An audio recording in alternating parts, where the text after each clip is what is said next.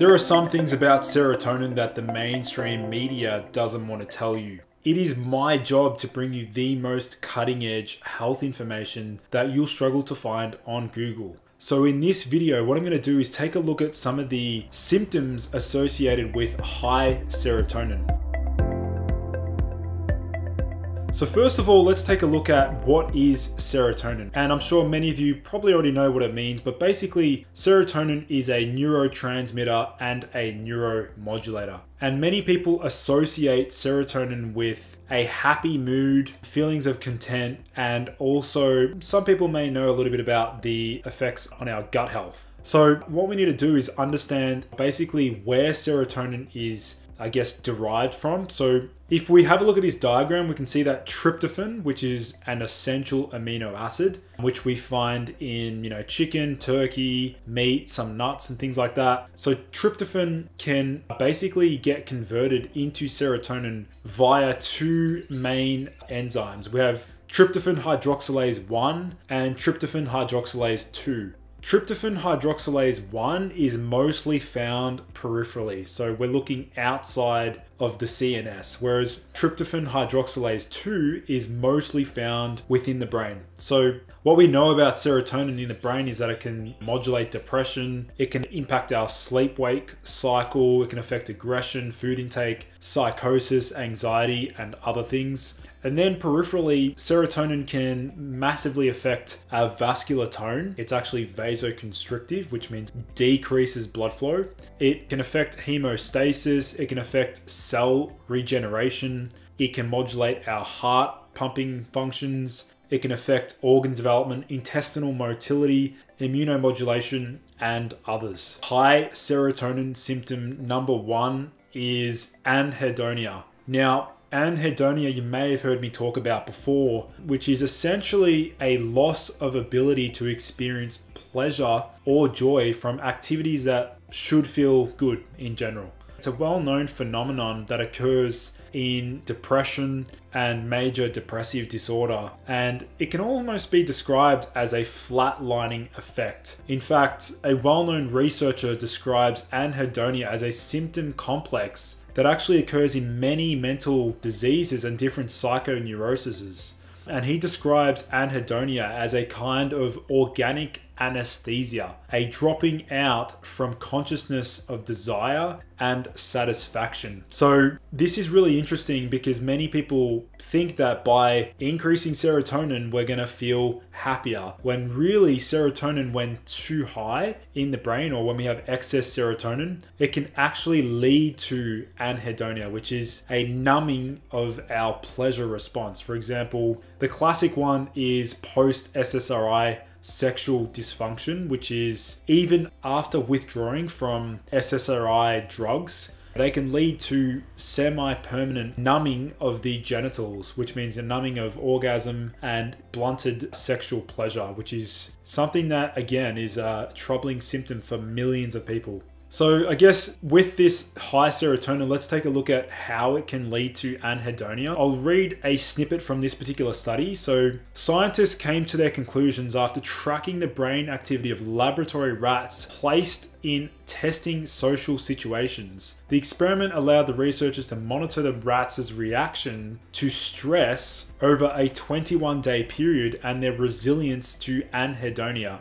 So susceptibility to anhedonia varies from person to person, and previous research looking at animals and depressed patients that have committed suicide suggests that this relates to an impaired functioning of the brain reward system. According to a paper published in the Journal of Neuroscience, rats that are susceptible to stress-induced anhedonia displayed elevated numbers of serotonin signaling neurons, caused by the recruitment of non-serotonin signaling neurons in the central section of the dorsal raphe nucleus, an area of the brain associated with regulating stress. What we can see here is that elevated levels of serotonin or high amounts of serotonin producing neurons increases one's susceptibility to stress-induced anhedonia. Basically, there are many models to actually create anhedonia, which is obviously it's a terrible state to be in, but if we have a look at, the everyday person, chronic stress is known to cause disease, and chronic stress is also known to worsen anhedonia.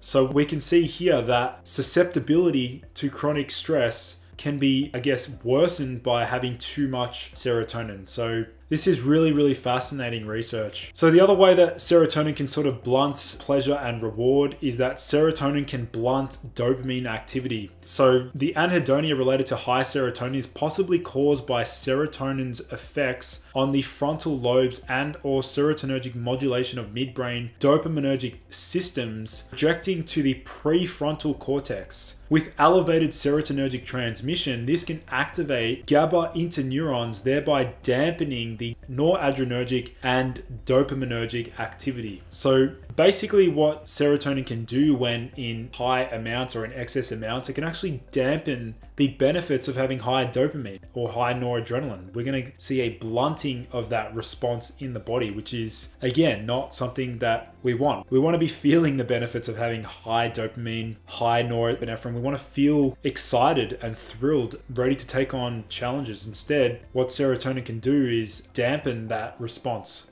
The next symptom of high serotonin is actually fatigue. Now, I want to quickly explain to you what is the central cause of fatigue in the brain when we exercise. So actually during exercise, there's actually a buildup of serotonin, which can lead to fatigue in the brain. Now, interestingly, the tiredness or lethargy, which is obviously a common symptom in chronic fatigue syndrome, is actually due to elevated 5-HT2A receptor count. However, inhibiting tryptophan hydroxylase actually prevents this fatigue. And this is one of the reasons why Siberian ginseng, beta-alanine, and other agents that lower serotonin like bromantane can reduce fatigue by shifting the balance towards more of a dopamine dominant state. And that's one of the key advantages of these compounds. In addition, we know that serotonin can also lower the metabolic rate by inhibiting thyroid function. Again, there's many studies that link high serotonin with obesity. And again, that's going to affect fatigue and things like that. So this particular study was titled Inhibition of Tryptophan Hydroxylase Abolishes Fatigue Induced by Central Tryptophan in Exercising Rats. So the next high serotonin symptom is actually rigid thinking. Now, when it comes to rigid thinking, what I'm referring to here is, I guess, feeling very stiff in a conversation with someone, or you just feel like your thoughts and the way that you view things is very, I guess, robotic or in a straight line. You're very straight line thinking. Whereas those that have expansive thinking and they can sort of have that creative train of thought, they generally won't have high serotonin. So this rigid thinking and mental inflexibility can be a symptom of high serotonin. And some studies actually say that activation of the 5-HT2A receptor through the use of, say, psychedelics such as LSD or mushrooms reduce rigid thinking. But this is actually because it stimulates glutamate release, which then stimulates dopamine release via the NMDA receptor. And dopamine is ultimately involved in creativity and flexible thinking.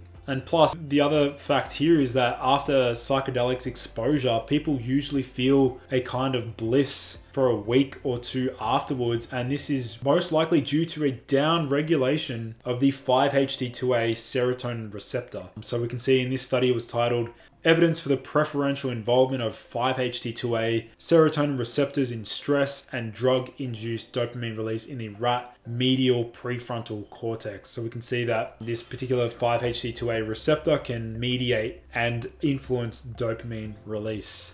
The fourth symptom of high serotonin is actually laziness. Now, picture serotonin as somebody, I guess, who procrastinates a lot. Somebody who has very high serotonin generally feels too comfortable and cozy all the time. They just feel, I guess, like they'd rather be on their couch watching TV or watching movies all day.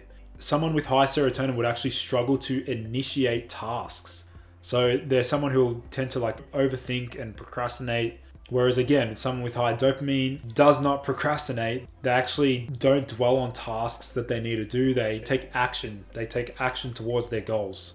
The fifth symptom of high serotonin is the robotic nature. So one thing you need to understand is that SSRIs, or serotonin promoting drugs, can make humans obedient. They reduce lateral thinking and make it easier to surrender to the norm.